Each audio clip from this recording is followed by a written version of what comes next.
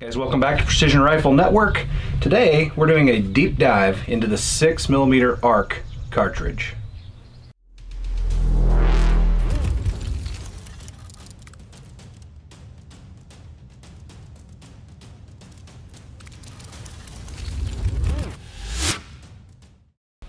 Okay guys, so in detail today we're going to be talking about the 6mm ARC cartridge. It's going to be a deeper dive.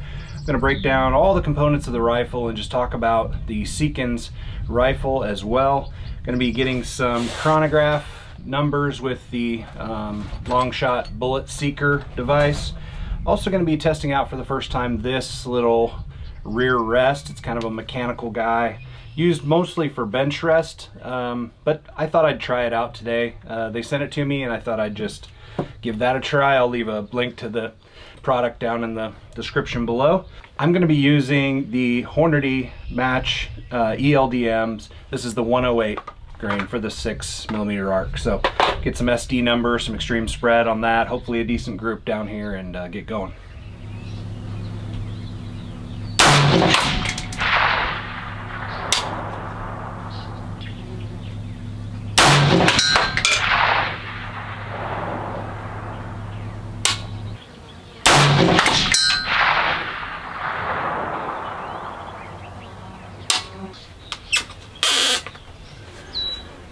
There we go. I feel like you got to kind of lock it into place like just below your aiming point, and then it kind of settles right onto your aiming point.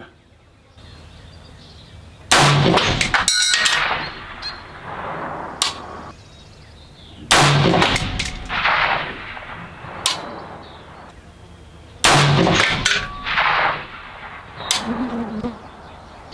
feel like I'm struggling with this rest. The rifle's shooting sub-MOA.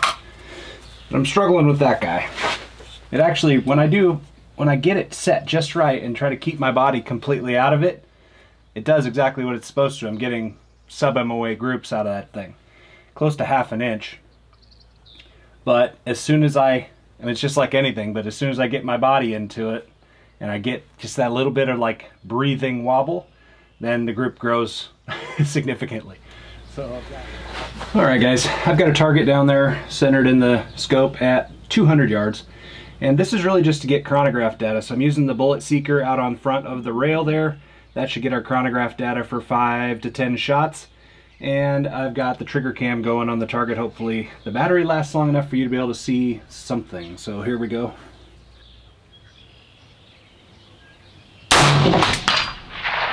Right on it.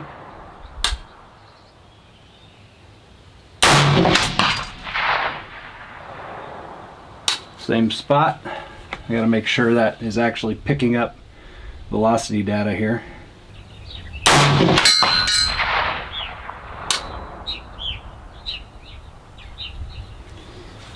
But it's not picking up.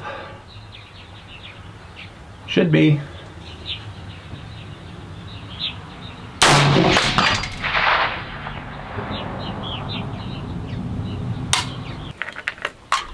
Figured while I'm loading up this mag, I just tell you this is an AR Stoner 6.5 Grendel magazine. I haven't had any trouble with any of the magazines that I've used. I've used this is an Elander 6.5 Grendel mag, and this is the Amend 2 6.5 Grendel mag. They all work great. I've had no issues with feeding or malfunctions or ejection or anything due to magazines, so I thought I'd throw that out there. All right, so chronograph gave me a little bit of trouble today, so you probably saw me cut that a little bit, but suffice it to say, I ended up getting it to connect and work and everything. This ammo is giving me an average of 2693 feet per second, standard deviation of 10, and an extreme spread of 24. Which, you know, for a cartridge, number one, for factory ammo, 100% okay with that.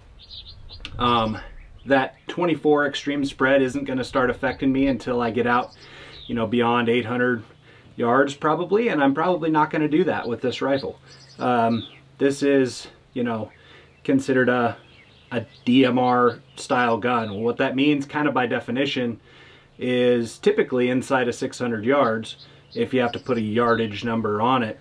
It's obviously capable beyond that.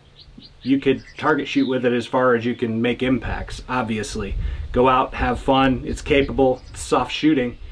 But if we're looking at, you know, shooting game and things like that, that's another story, which we'll get into. But for now, I just wanted to give you that stat on the ammo. I'm gonna now stretch this out to the distance that I can see. I can barely see the top of the 600-yard target over the crops, so probably we'll stop at 5. But I've got white targets out there painted with a black water line across, and the goal is to go at each of those distances and shoot a couple of shots and see how high above or below that water line my impacts end up being, and then I can true up my data in my Kestrel based off of that. This should be about a 1 mil call. Let's see what we get.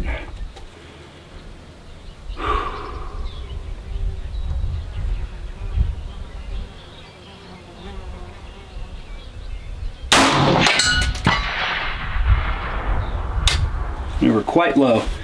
I'm going to pause and check that Kestrel real quick. Alright guys, going again here. Kestrel's calling for 1.2, which I think is still going to be low, but we're going to go ahead and fire that shot anyway and see if it actually comes up appropriately.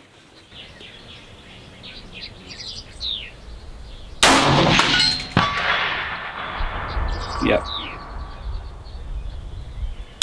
Going to come up. 2 more, no, 1 more. Fire again at the 300.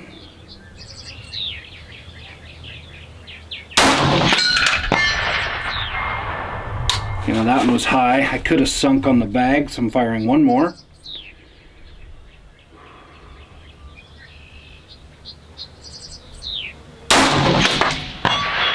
There we go. There's our water line. So we actually took 1.2, let's see, yeah, 1.2 to get water line, and the Kestrel actually said 1.2, so I must have just bonehead, just didn't see the line correctly. So we're lined up at 3, let's go to 4. My wind is looking like a little bit right to left, but that 300 yard gave me no indication of wind whatsoever. I'm going to favor right.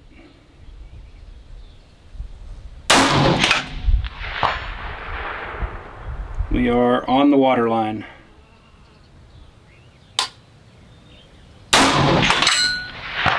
Yep, 400 yard data is good. Let's go to 5.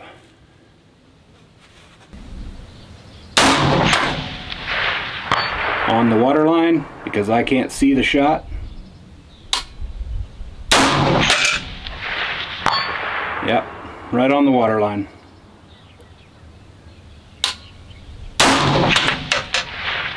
Yep, there we went a little bit high. I'm going to finish out these shots on that water line at 5 and see if that's just me or... Yeah, last shot was just me because we're back on the water line again. That's looking good. So the data lines up. Good, good. Alright guys, I thought we'd pause here in the middle and talk about the rifle. This is a Seekins SPS, and it's your standard, you know, run-of-the-mill. It's kind of their lower end. No, you can't call a Seekins a lower end, can you? They're all pretty dang great. But it's not the law enforcement model, my understanding about the law enforcement model of this rifle is that they kind of go into just a little bit more quality control processes to make sure the tolerances are super tight and it shoots super amazing. So this is considered the lower level of the options that they offer.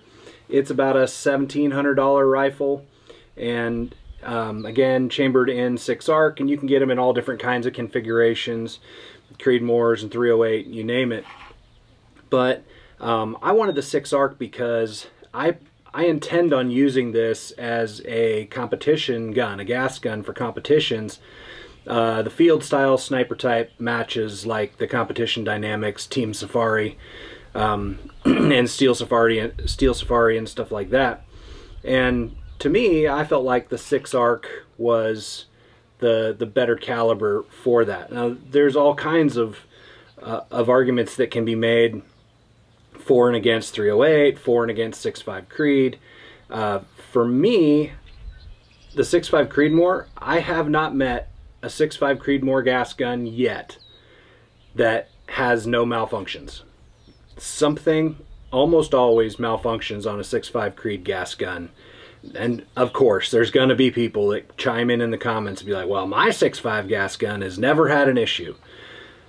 Well, shoot it enough and it probably will. I've had guys that have had high-end custom-built 6.5 Creeds down to store-bought 6.5 Creeds, you name it. When it comes to something with, I don't know, just the length of that cartridge and the gas pressure and just fine-tuning those things, you might have to fine-tune a lot in order for you to get any kind of reliability out of it. So I knew I didn't want 6.5 Creedmoor because in competition I can't be having any kind of malfunctions. I knew I didn't want 308 because also in competition I'm looking for soft recoil. I'm looking for being able to mitigate that recoil, manage it to the point that I'm not coming off target very far. I'll be able to spot my impacts and misses, stay in the rifle, those sorts of things. And with a gas gun being harder to drive than a bolt action, generally speaking, just because there's more movement in the system, right? Most people don't run gas guns as well as bolt guns. There's a lock time issue as well, those sorts of things. So I wanted a soft shooting cartridge, and I could have gone 224 Valkyrie, which would be probably a step better yet, but spotting impacts and misses on a Valkyrie is a little bit more difficult because especially when you get out to far targets, because it's just such a small, tiny little round, you don't get a lot of feedback. So I think this is a good happy medium. So 6 arc for competition gas guns seems to be a really good option. As far as the rest of the rifle is concerned, you're looking at a 22-inch barrel. I've got a brake up here that I believe is, I can't remember where the brake's from, but it's specifically designed to run my suppressor, my dead air. It's got the dead air chemo up here on the front, and I usually run a suppressor on this rifle, so my zero was off a little bit there today when we started because I forgot my suppressor at home. So we're running just with the brake, and it's obviously shooting very well. I'll throw kind of final group up onto the screen for you. It's sub MOA, and I'm happy with that for anything I might need to do in these competitions. You know, the rifle's going to outshoot my ability to call the wind correctly at far distances or whatever, so not worried about that. I choose the Atlas Cal currently for bipod. Really like it, but honestly this is kind of for plinking. As soon as I go to a competition or something like that, I switch to the double pull SkyPod, MDT SkyPod, just because there's like no problems I can't solve out in the field with that double pull SkyPod. I'm able to get up and over and around a lot of obstacles at weird angles with that double pull SkyPod that I can't do with a standard bipod that you would use in, say, PRS competition or just, you know, plinking at the range like today. So coming back, the grip back here, nice ultra lightweight vertical grip from MK Machining. There's a coupon code down in the description, guys. If you want to save a little bit of money over at MK Machining, you can check that out. I just really like how flat it is. Great texture all the way around, hollowed out in the middle so that you've got just a lightweight but very positive grip here. Fits my hand perfectly. It just works so well on an AR. Yeah, I just love that. I've got the Zero Compromise 4-20 up on top. I like the MPCT-1 reticle, which is just their standard crosshair, no Christmas tree at all. With my older eyes, I'm having more difficulty spotting impacts and misses, so the Christmas tree style reticle is just not my choice anymore. I really go for minimalist. Still got my 2/10 hash marks, still got a floating center dot that I love. Obviously the trigger cam doesn't stay up here except for when I'm trying to record video. I do have a night vision bridge up here. It's actually not for night vision, but for an IR light laser combo that I mount up there, and then I have a clip-on night vision for the front of here if I want to go dark and quiet. Everything else is fairly stock and standard about this gun. I have not swapped out the trigger yet. That will probably get swapped out to, I think actually it's a Timney trigger in here. I will most likely swap that out to a Trigger Tech Diamond 2-stage for this gas gun. I just really like the feel of that. Right now it feels a bit heavy for just what I was finding out today. So that's the rifle. You guys can leave questions down below if you'd like.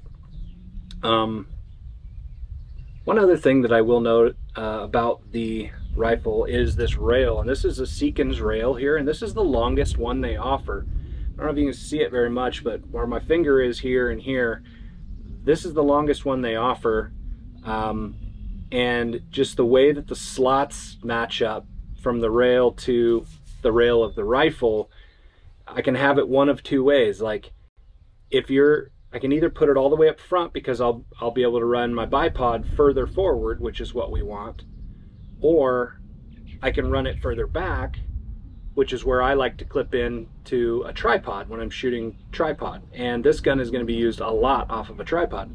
So I decided that I didn't need this extra couple of inches up front. I pushed the rail to the back so that I can run my tripod right up against the balance point in the back of the rifle here.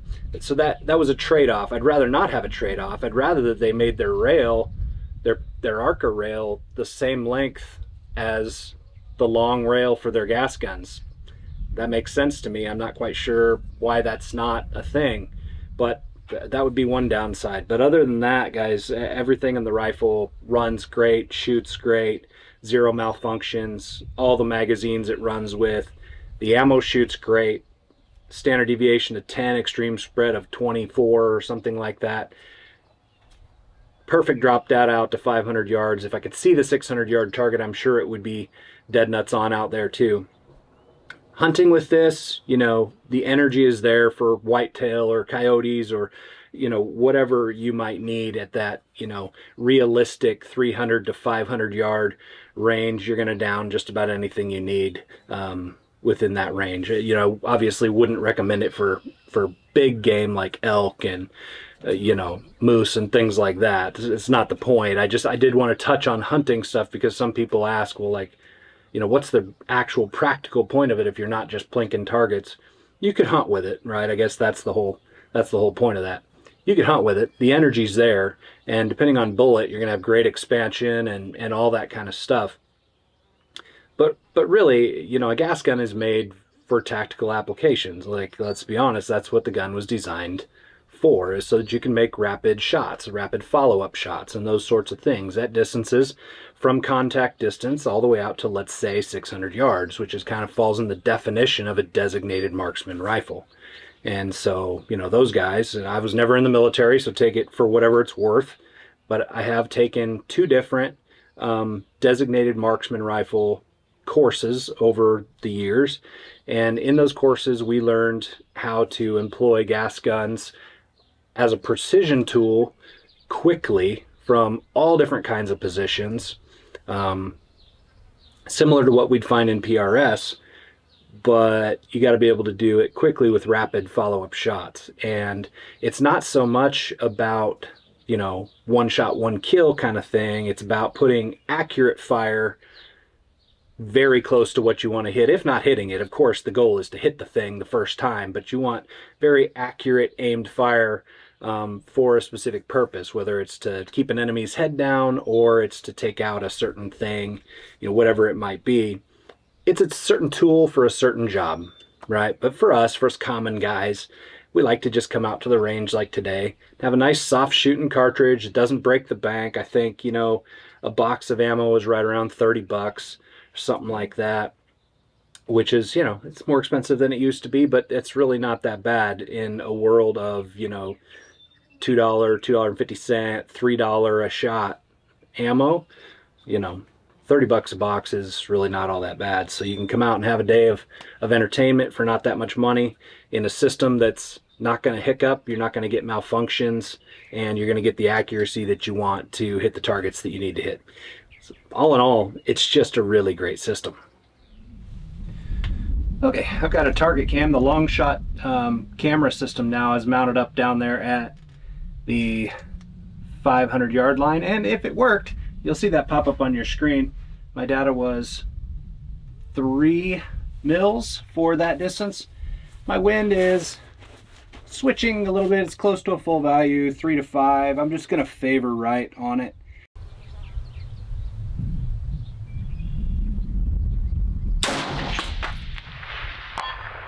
And we went left shoulder and a little bit high, so that looks like actually 4/10, 3/10, 4/10 wind. So I'm going to come over, make my adjustment here. Yeah, that was centered back up on the water line.